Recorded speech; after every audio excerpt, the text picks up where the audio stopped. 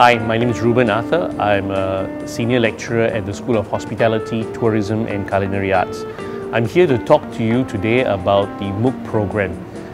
I conducted the MOOC last year. This MOOC was entitled Introduction to Wines. It was a 14-episode MOOC and it centered around introducing people to wines, the basic about wines. My target audience were basically students or audience in Asia, especially in Malaysia, who don't have a background in wines. It's a paradigm shift. It's not that you are going to teach a few students like in your class who you get to know. You're now going to teach an audience that could be anywhere from Japan to Peru.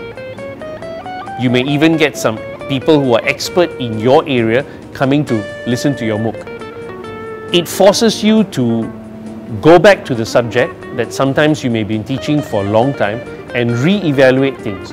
And because it's spread out across the world, people will be seeing latest things in their country and they'll be posting questions. So you need to make sure that you are well read and up to date about what you are teaching. Okay, for those of you who are watching this video promo and you are thinking about joining the MOOC, my best advice would be come, because it's just a talk. You will see and you will hear whether it's useful or not, but it's definitely the way of the future. Whether it's exactly MOOC or some other form of online course, but the future is this. Let's mad about MOOCs!